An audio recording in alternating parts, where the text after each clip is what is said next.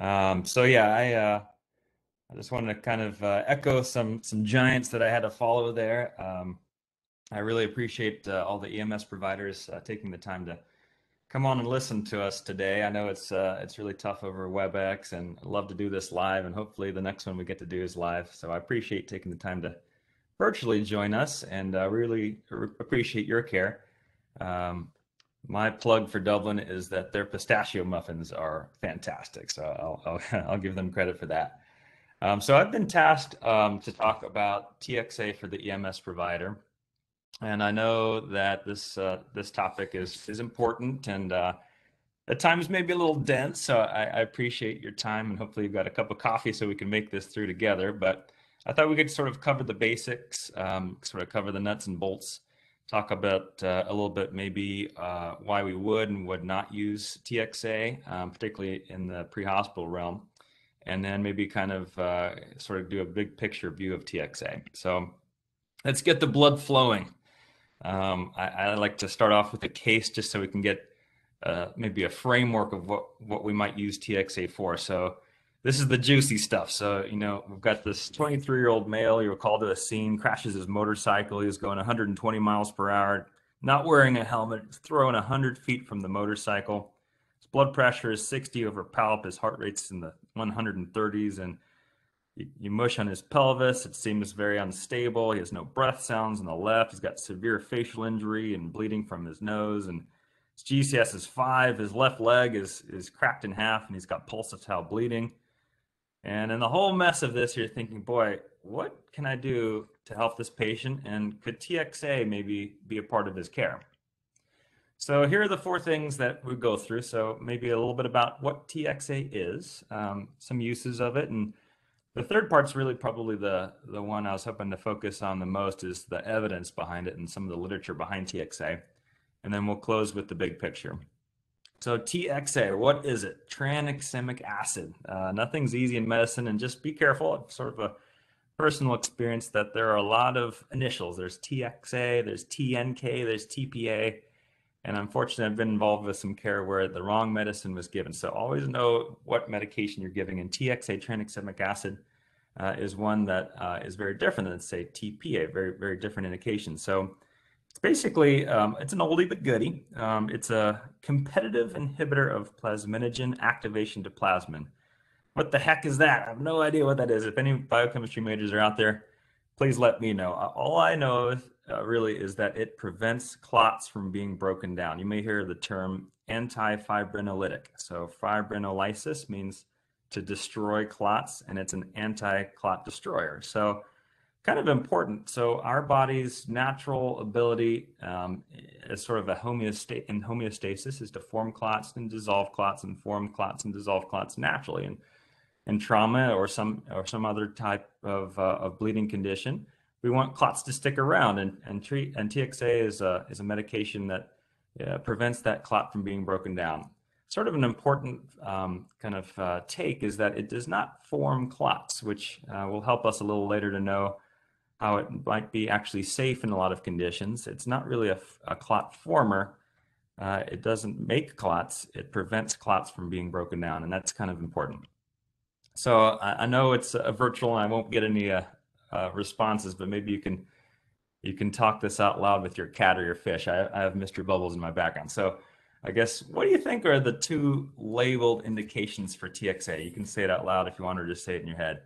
So FDA approved indications for TXA. You may be surprised, trauma is not one of them. It's actually heavy menstrual bleeding and tooth extraction in patients with hemostatic defects like hemophilia.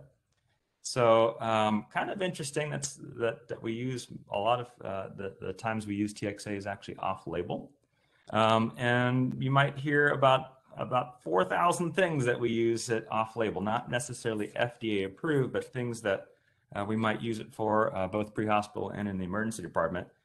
TXA, very popular. Ketamine is popular in the ED. TXA is popular in national blogs in the emergency department and pre-hospital realm. And this is kind of the hot topic of the last year or two. So you might see it for dental extraction patients that are bleeding on anticoagulants, patients with hemoptysis, angioedema, epistaxis, intracerebral hemorrhage, cardiac surgery, perioperative prevention of blood loss, postpartum hemorrhage, subarachnoid hemorrhage, gastrointestinal bleeding. The two we'll focus on probably the most are trauma-associated hemorrhage and traumatic brain injury. But we'll cover most of these and talk a little bit about the background and the literature. So I got to give credit where credit is due. There is a podcast called MRAP, an ED podcast, and they covered a little bit of this. This is maybe 2 years ago before many of these, actually, the trials we'll cover were fully published, but they kind of went through this red light, yellow light, green light kind of algorithm, and I kind of like it, so we're going to go that direction. So red light, stop. Definitely don't use TXA. Yellow, maybe proceed with caution. Maybe future studies and development of research is needed. And green light is the go. That's go ahead and use TXA and don't feel guilty about it.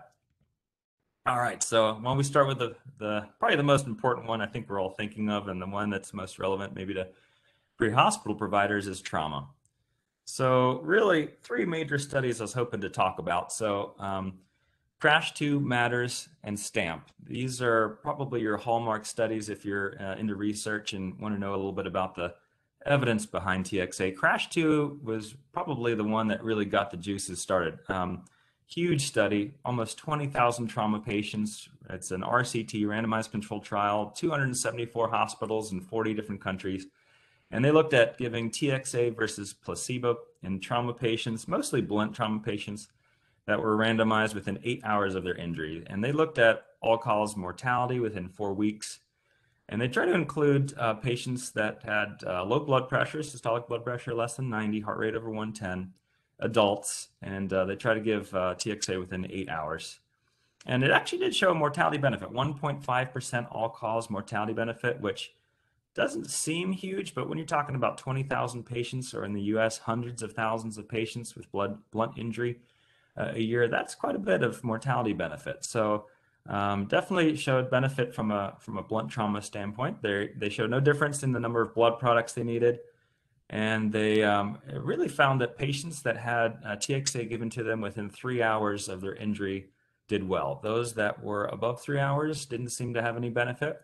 And interestingly enough, those that were really sick, blood pressure less than 75, shocky, patients that you look at pre-hospital and think, boy, this person's going to expire from this injury. Those patients did the best and probably got the most mortality benefit.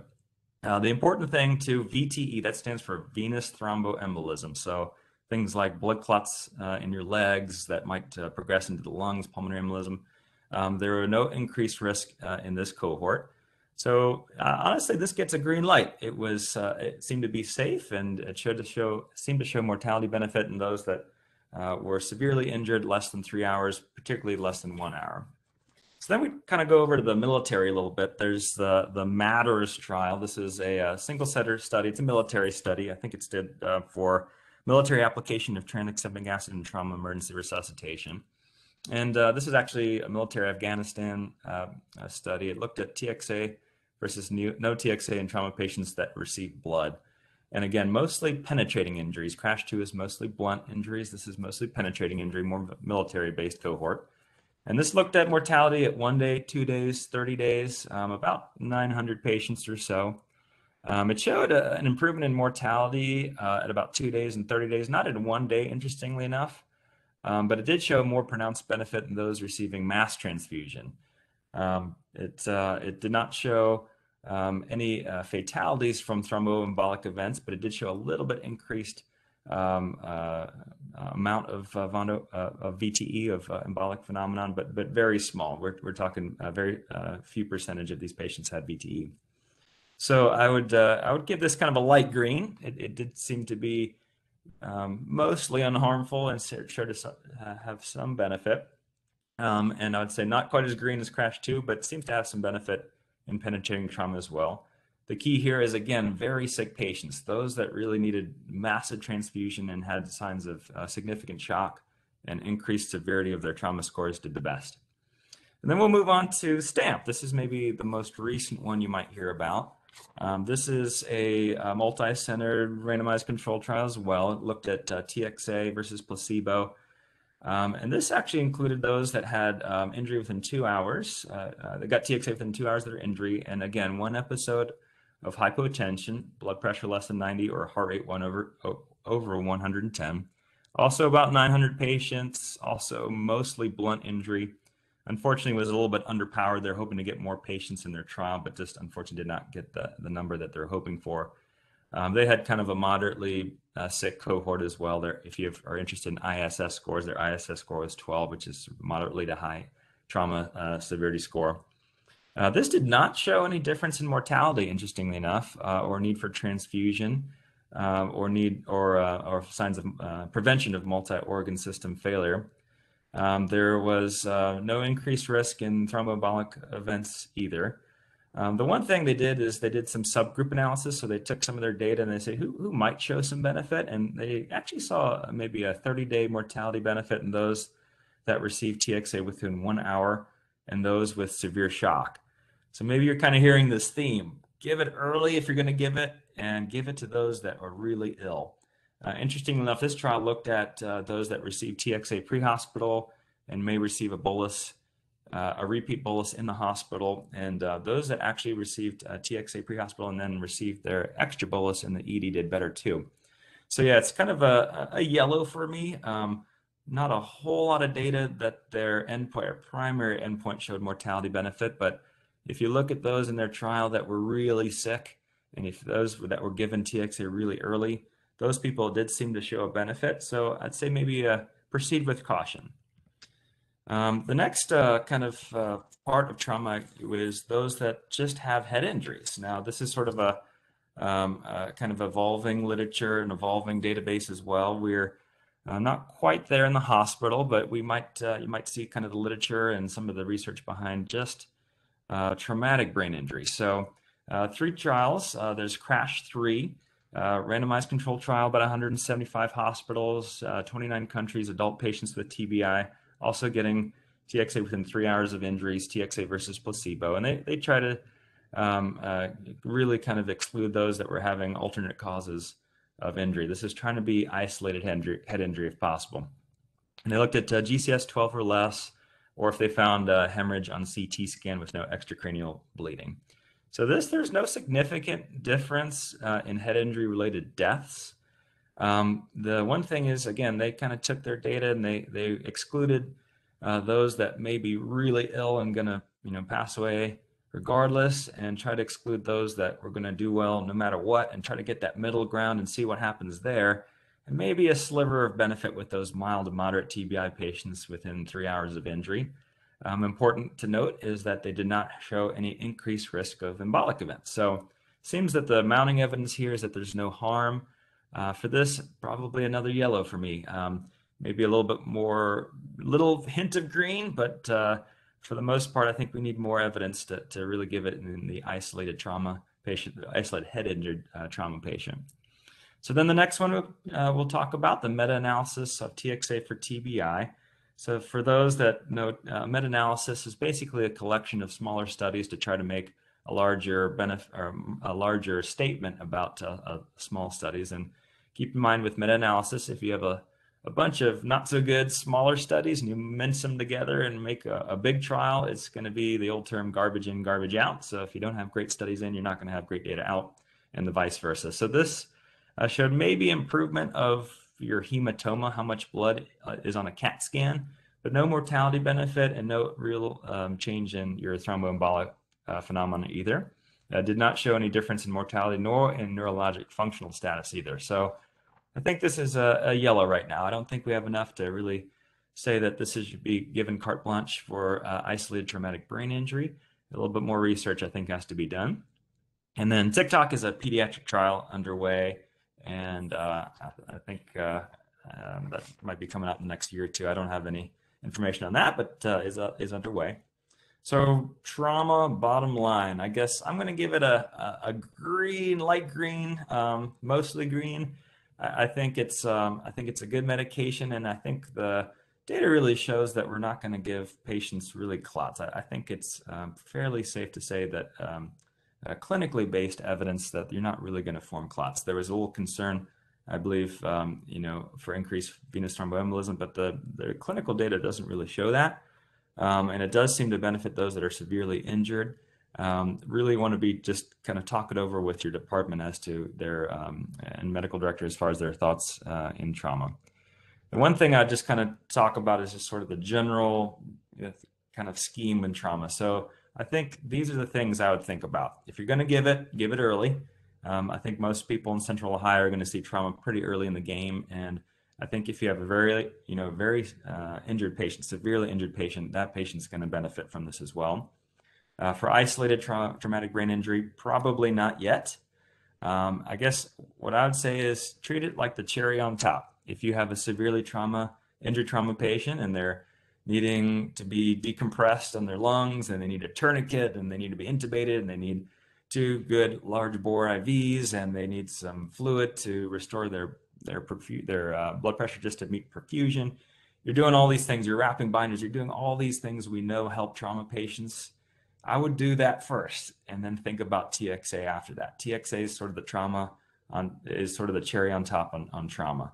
It's not something I'd be reaching for immediately from the medic bag. I'd be doing all the things you guys are fantastic and about, and really about the things that you really save lives with, those great medic skills that you guys have.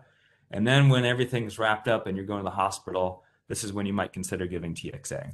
The other part of it is it's no huge issue if you don't get TXA pre-hospital. It's something that we sometimes evaluate, and I'll talk a little bit later actually at the end of the lecture how we sometimes decide to give TXA in some of our trauma centers. But I would say definitely not going to do harm, would be beneficial in those that are really injured and those that have a trauma that you see unfold in your face and really can give it pretty early. Again, cherry on the top type approach. All right, so let's kind of move on to some other, I wouldn't say indications, but maybe some off-label usages of TXA. So what about subarachnoid hemorrhage or intracerebral hemorrhage that is not related to trauma? So there's 2 trials. There's ULTRA and there's, I think it's TIC2 or TICH2, I'm not sure. And this is for those that have head bleeds not related to trauma. So ULTRA looked at TXA versus usual care in atraumatic subarachnoid hemorrhage.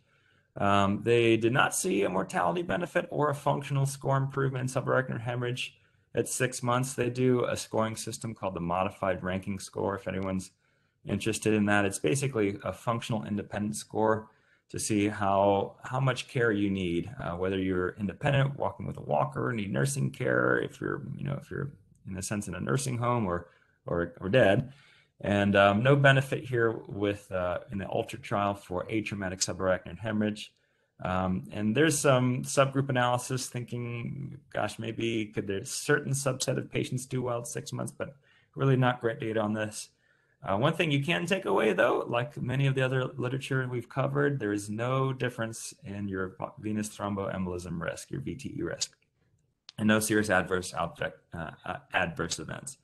That being said, I don't think we really have anything to go on here. I think for those that have head bleeds unrelated to trauma, I think this is a big red. TICH2 or TIC2, I'm not sure exactly how to say that, but this similar looked at TXA versus placebo in atraumatic subarachnoid hemorrhage patients. Excluded those that had bleeding secondary to anticoagulation. This is maybe 2,500 patients or so. Again, no difference in functional independence at 90 days. They looked at how big the bleeding got and could there be an improvement. There's a sort of a questionable benefit in how the expansion of the hematoma went and maybe some early death, but death by day 90, about 3 months, the same number, no statistical improvement. So maybe a little less red than ULTRA, but still I don't think we have much role for, I'm going to give this a red for subarachnoid hemorrhage, unrelated to trauma, intracerebral hemorrhage too. All right, so maybe we can talk about the others a little bit. So one thing you might see in the emergency department, we love this. It may not have the biggest benefit, but nosebleeds. So this is something that I would say is probably the most common reason you might even see TXA in the emergency department, and a little bit of mixed bag. So the first trial I was hoping to cover is topical TXA compared with nasal packing for treatment of epistaxis, and this looked at faster bleeding cessation, less rebleeding at 1 week, shorter ED length of stay and higher patient satisfaction compared to packing. And what they're basically doing is they're putting this TXA in the nose with a little pledget, some cotton wool, versus packing it with one of those rhino rockets, that kind of nasal tampon looking thing, which is very uncomfortable. If anyone's had that, it's quite uncomfortable for the patients. Patients hate them. And unfortunately, they have to stay in typically for a few days and get removed either later in the ED or in the ENT's office. So this one actually kind of got a big green. And this was an early trial, very small trial. And there was a new group that kind of almost took this baton and took it a little bit further, the no-pack trial. And again, this looked at TXA in cotton wool placed in for 10 minutes versus cotton wool soaked in water. And about 500 patients, no benefit in requiring anterior pack, recurrent epistaxis, or administration of blood transfusion. For both of these, there was no real risk, no increased risk of thromboembolic phenomenon, but maybe not as much benefit as you might think. And I guess the take home here is it probably doesn't hurt. I think there might be a time eventually where you might see this on a truck. It's the same medication you'd give IV, you just soak it in a pledget and put it in there. That being said, for the most part, from the pre-hospital viewpoint, direct pressure is the first line regardless. And if you pinch their nose with one of those clamps or just have the patient pinch their nose, that's really the first line for any type of bleeding, is direct pressure to achieve hemostasis. I'm not so sure this is something I'd be jumping right to. Just note that this might be something coming up in the future for refractory bleeding despite pressure. All right, so moving along. Next trial I was hoping to talk to you about is inhaled TXA for hemoptysis treatment, RCT, randomized controlled trial. And this was a RCT of nebulized TXA, so they took the same material that you give IV and they nebulized it, versus placebo for non-massive hemoptysis, so less than 200 mLs coughing up blood in 24 hours, very small, about 47 patients. And it actually did show improvement in hemoptysis within 5 days, and increased resolution via the TXA neb. Kind of an interesting study. It improved their length of stay and actually improved those that would need an invasive procedure like a bronchoscopy, a scope to go in the lungs and try to stop the bleeding that way. Definitely kind of an interesting topic. I'd say this one might have some practicality. I kind of think of using TXA nebulized for those that may have lung cancer and have a little bit of bleeding but not massive, and have this little scab or maybe a little blood vessel that popped in their lung, and just need to kind of stop it with nebulized TXA. I think this is something you might see in the future. It's not something where you can use with massive hemoptysis and they're aspirating and they need airway control. This is for small volume hemoptysis, and something just to kind of keep in the back of your brain. I'd give this kind of a light green. All right, moving along. So HALT-IT trial. This one was actually for gastrointestinal bleeding. This was a randomized controlled trial, TXA versus placebo in upper or lower GI bleeding. And this one actually, the caveat was the provider had to deem that patient to be unstable and risk of death related to bleeding from gastrointestinal bleeding. So pretty sick cohort, about 12,000 patients. No benefit actually on 5-day mortality. And no difference with rebleeding or needed for transfusion due to adult GI bleeding. Interestingly enough, there was sort of this thought that maybe an increased VTE risk. They thought 0.8 versus 0.4%, and maybe an increased risk of seizure. Not sure exactly how to make that kind of correlate to the other studies we've been talking about, because there's really no increased risk VTE in pretty much anything else we've done. So sort of unusual, but that being said, if there's maybe a little sliver of harm in gastrointestinal bleeding and no benefit, then obviously this one gets the big red light. All right, so a few extra things. One of the kind of popular blogs out there talks about angioedema and TXA, and this is something I've personally not used. I've heard a few of my colleagues try it, and sort of anecdotally it's helped. It's really nothing that is based on actual evidence right now, though. It's mostly anecdotal case reports showing benefit for those that have, let's say, hereditary angioedema or idiopathic angioedema, ACE inhibitor induced angioedema. I've heard anecdotal evidence of giving 1 gram over 10 minutes with benefit. I will say this is somewhat of a yellow. I'd almost make it a little bit more red right now, to be honest with you, because I'd hate for this to get in the way of good airway management. I think airway management precedes anything when it comes to angioedema, and securing the airway sooner than later, I think, would be my kind of advice, rather than to see if TXA is working if it's not really a proven entity. That being said, this is something that will likely need further studies. Really hard to study something like angioedema because it's not very common and hard to randomize patients. But you might see this in the future. So I'll give this a yellow, probably a little bit more orange, to be honestly, but we'll keep it at yellow for now.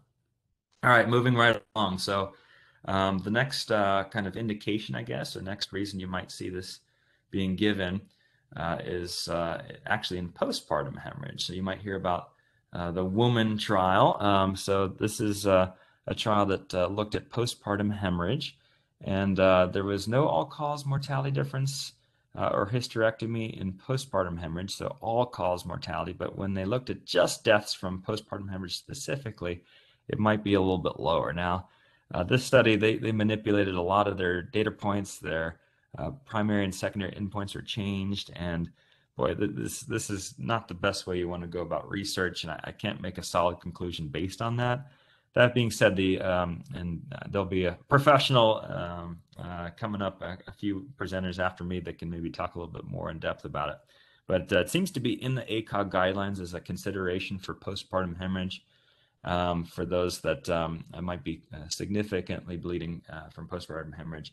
I guess my take would be this would be pretty hard to interface in the pre-hospital realm. It'd be a pretty unusual situation to see. This is something typically seen in the OB suite. And I would say probably not something I would be thinking about if you have a patient that's been delivering. I think this is one of those where it's going to be an in-hospital type of indication. All right, so TXA, I guess the big picture. So how do we wrap this all up? So TXA, again, for me, this is an agent that prevents clots from being broken down. I think that's pretty clear from the evidence that this really is not going to increase, at least in clinical-based data, increase your chance of clotting in your legs or your lungs. I just don't see that there's much chance of harm here. That being said, it seems to be marginal benefit in most things. Trauma, perhaps the benefit, having the most benefit. I would say if you're going to give it early. Again, that cherry on the top type of kind of indication. You're doing all the things that we know save lives, and TXA on top of that is sort of the cherry on top. I think if you're going to give it to those that are really bleeding, those that have significant hemorrhage, particularly in trauma. This isn't something you give for, patient that got in a little car wreck, has a little belly pain, their heart rate's 112. That's not really the indication. The indication is for severe shocky patients that have blood pressures less than 90, and honestly, probably less than 75. Heart rate above 110 is, for me, even probably a little soft. And those that really have significant trauma, both blunt and probably penetrating, but I think mostly in Central Ohio, I think we're going to use this for blunt trauma pre-hospital. And again, giving it very early. Some contraindications, I would say, definitely those that have a history of clots in the past, like pulmonary embolism and DVT, probably not going to give it to those patients. Not going to give it to pregnant patients. Pediatrics is not quite there yet. I'm not sure I'd be giving it to anyone that's pediatric right now. And those that have what's called DIC, which is like a imbalance of their clotting cascade as well. That's not something, unfortunately, you're going to know about. So overall, and hypersensitivity, if patients have allergies, again, you're not going to know about that. Overall, check with your medical director and talk it over with them and see, particularly with trauma, this might be some of benefit. One last thing I was hoping to cover, and I'll wrap up and leave some time here for questions in the end, is what's called thromboelastography, or a thromboelastogram. So this is something you might hear about, not unfortunately something quite ready that we can put on a truck, but it's basically a technology that we use at various sites that looks at kind of a real life or real time coagulation profile, what's happening with the patient in their clotting scheme, and how do we use that to determine resuscitation. So it actually measures the physical properties of a clot. It has this little pin that vibrates in the patient's blood, and it actually transmits that information into this little pin that goes into a transducer and gives you this graph. And looking at the graph, there's sort of this almost like a wine glass shape, and honestly, that wine glass can be different types of morphologies. And looking at that graph, the computer can actually calculate some components to know what's actually going on and why they may need certain factors and products that might benefit them in the hospital. So the first part, that green part, the R time, that's basically the time to start forming a clot. If people have a delayed R time, that's usually a problem with coagulation factors. And if they have an issue in the green, we tend to give them plasma. The K time is the time until the clot reaches a fixed strength. And again, if that K time is abnormal, sometimes they have problems with fibrinogen. We give them a product, cryoprecipitate. Alpha angle, very similar. It lets us know if they have problems with fibrin accumulation, and again, they would get cryoprecipitate. That MA, that kind of amplitude, I guess, is the kind of the thickness, I guess, of the wine glass. The highest vertical amplitude of the tag, that gives us an indication if they have problems with their platelets, and sometimes they'll get platelets or a medication called DDAVP, kind of a way to make their platelets more sticky, I guess is a way to think of that. And then the last one, that lysis at 30 minutes, that's sort of how much clot breakdown there is, I guess is sort of a way to think of it. Is the clot being broken down too quickly? Is there excessive fibrinolysis? And that's something where you might give TXA. So that gives us kind of a real-time cheat sheet. This process can take maybe 15 or more minutes. So that's one problem in trauma. You don't necessarily have 15 minutes to kind of go over this graph if you have a very severely injured patient. And if they're getting massive transfusion in the hospital, oftentimes we'll give TXA with it as sort of an empiric treatment. That being said, if it's someone that's sort of moderately injured and we have time, then many times we'll do this TEG or thromboelastogram to give us sort of a real-time evaluation of their cascade. So yeah, I guess the kind of pulling it all together, I think we're getting back to the case, and hopefully you can kind of verbalize this out loud. So just to kind of recap, there's a 23-year-old male. He crashes his motorcycle at 120 miles per hour. He's unhelmeted. He's thrown 100 feet from the motorcycle. His blood pressure is 60 over palp. Heart rate's in the 130s.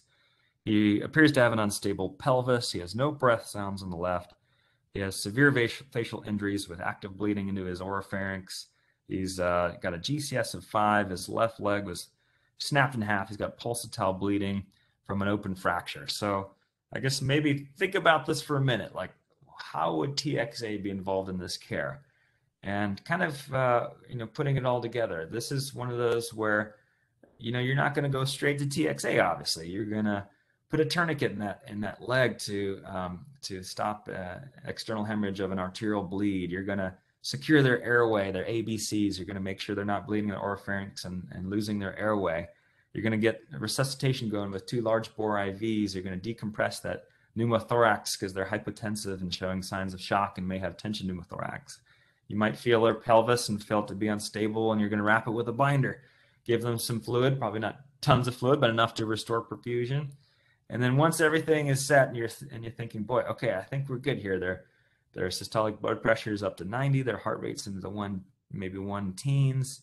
Their pelvis is bound. They have good access. Their endotracheal tube is secure. We've got good breath sounds after decompressing them. What about TXA? Boy, this is probably that person. This is the one I'd probably give it for. That person that's severely injured right after the incident within 1 hour, for someone that has severe shock, an adult patient, not pregnant, he's male, and obviously no known contraindications such as thromboembolic events, but something you're obviously not going to know. So that's kind of the cherry on the top, I'd say. That's the time where coming into the hospital and you're giving a report, that might be the time to give TXA. That being said, if it's not given in that trauma patient, don't feel bad about it.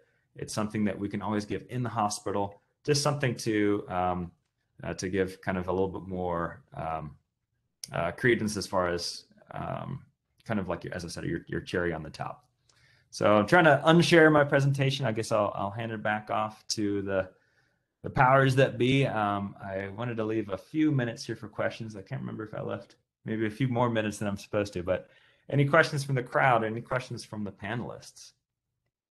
Danny, that was fantastic. We do have a question from one of the crowd, which is that their TXA protocol is basically for blunt trauma or internal hemorrhage, is the way they say it. And do you think TXA would be a benefit for traumatic amputation? I have an opinion on this that I will share, but I want to hear yours first.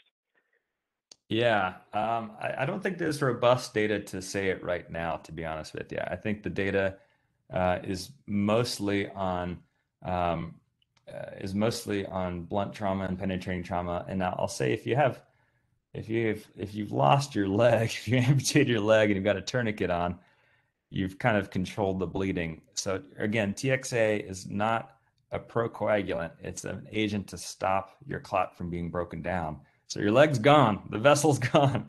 So there's nothing to really help hemostasis. If you have achieved hemostasis with a tourniquet, then I don't think really there's much role for TXA. Now, if you're having significant trouble and you're using, 5 different tourniquets and someone's like, hey, do you want to give some TXA? I don't think there's much harm. But really, the goal in extremity loss with traumatic amputation is tourniquets. It's actually external hemorrhage control. Drew, what do you think? Yeah, no, I completely agree with you. And the other thing I would add to it is I don't want to detract from what is most important, which is direct pressure and tourniquet hemorrhage control in that situation. So, if you only have so many hands available, the thing I want you reaching for is direct pressure and the tourniquet. And then, later down the road, if we have hemorrhage control and there's concern for internal bleeding, then giving TXA probably is reasonable.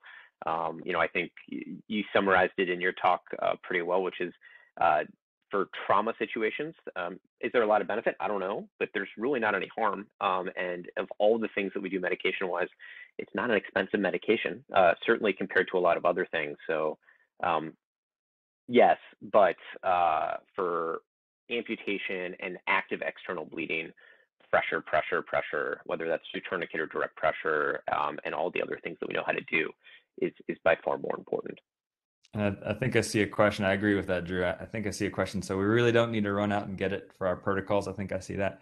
Yeah, to be honest with you, here's my take on TXA. We always love the new exciting things, and I think that just kind of I think that's fun and it's exciting, and but TXA is really is the cherry on the top. I think at times there's this kind of thought and maybe tendency to that TXA is going to save the day. And the other thing I did not mention is TXA's onset is not necessarily immediate. It takes hours for TXA sometimes to work. Really, what we appreciate the most from our EMS providers is good, just general trauma care. It really is. Getting good access, decompressing lungs, getting good airway, getting external hemorrhage control, those things really save lives. TXA is a sliver of a benefit. And to be honest, in Central Ohio, it depends a little bit on your department. If you're out a little bit further from, let's say, Central Ohio, or maybe in some of the surrounding counties, and you might be, 2 or 3 hours from a trauma center, they probably are going to have a little bit more benefit. Those patients that you guys see on the scene, they have to go maybe to a landing zone. A helicopter has to pick them up and get them to a trauma center. It might be an hour or two, depending of how long your dispatch time is. Those patients may be a little benefit. If you're pretty close to Central Ohio and pretty close to a trauma center, there's probably not a ton of benefit. So I would say it this way: this is not something I would rush out to get into your protocol. It's something I would do literature review with your medical director and as a team and see if it fits with you. If you don't have a whole lot of personnel to help, this might kind of get in the way. And I'd hate for that to get in the way of good trauma resuscitation and good trauma EMS care when it really is sort of just the cherry on top. So Danny, to put you on the spot a little bit, what does your protocol say for your departments? Are you using it? We have it. So my guys are itching for it, guys and gals. And to be honest, I was a little hesitant to put it in. It took me maybe a year or two to get it into my protocol. One thing we train about when we talk about TXA in our departments is please do not let this be even in the first 3 lines of resuscitation. I mean, really, because as you said, Drew, you just don't want this to distract you from good resuscitation care. You'd hate to miss a pneumothorax and have a hypotensive tension pneumothorax that could have been managed without, pre-hospital could have been managed with decompression of the lung when you're trying to mix up TXA. And there's a lot of pressure when you haven't used it much. It's been used a few times in our protocol, and it's there. The way our protocol reads is really for that severely injured patient. Once you've done your resuscitation, we do ours 16 and above non-pregnant patients, and obviously no contraindications to TXA. That's sort of the consideration. The way our protocol reads is kind of do all the critical care stuff first, the fun stuff, and once you've stabilized the patient, then you can kind of go to the next step. So I do have it in my protocol. I was a little hesitant at first. I think this is something though that I think once you kind of get the patient packaged up and you have time, I think it's something to consider. Yeah, and I think that's a great approach. I don't have it in my default protocol that I kind of have prepackaged that I like, but if a department wants it, I don't have a good objection to not using it. And as long as they approach it the way you just explained, I think it's a really reasonable thing to have, particularly if there's some prolonged transport and for our not quite as urban departments. But I'd be curious, any of the other panelists have a strong opinion about TXA before we take a quick break and transition on to the next speaker, or any other questions from the crowd?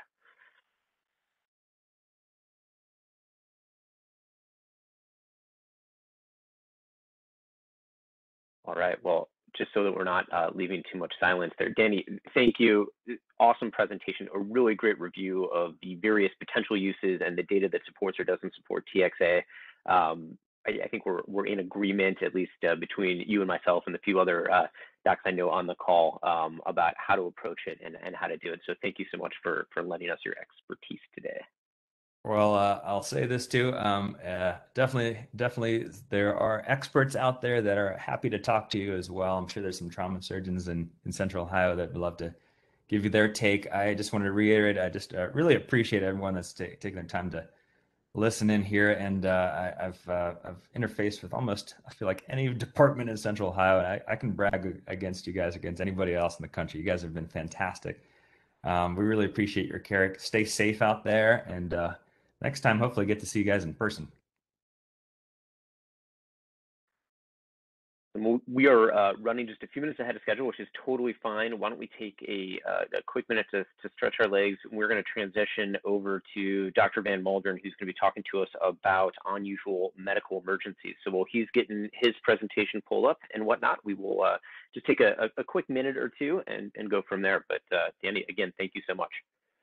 Thank you.